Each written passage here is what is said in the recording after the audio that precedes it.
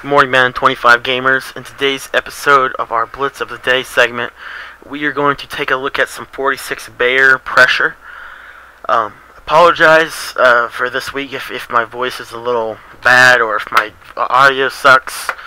I'm dealing with pneumonia, and I also got a massive cut on my tongue for something. I don't know how I got it there, but it's there. So it's kind of tough for me to talk, but I am working through it.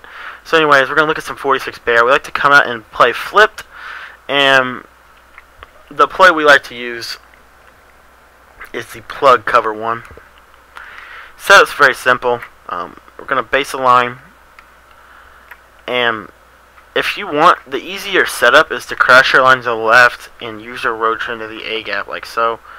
And this is going to give you some pressure. Actually, excuse me, I also forgot one additional step. Spread your line first and then crash it to the left. The problem with this setup is it doesn't provide flexibility to run it from the right as well, and it's also not as good.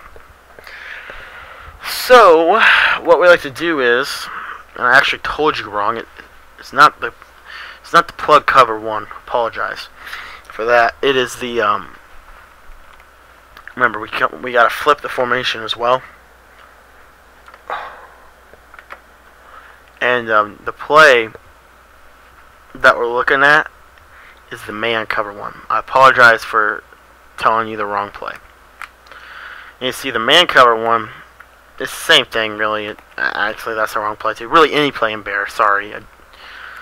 But anyway, spread the line, crash the line to the left, shift your linebacker to the right, re-blitz your left of screen linebacker, and you'll get right edge pressure. Remember, we like to stay in the A gap with the middle backer here, and there you see the edge pressure from Burnett. This could be done out of any play. So here we'll show you cover 3 here.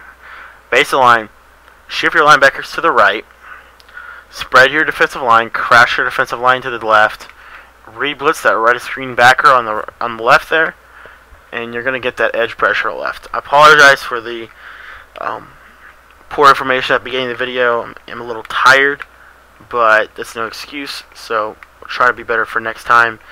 But anyways, this is a really good pressure. It comes in pretty fast. You can do it out of any play in the Bear. Thank you for your time today. Be sure to check out some of the Scheme of the Week videos to come. A really good scheme we have for you this week. Hopefully you will enjoy it.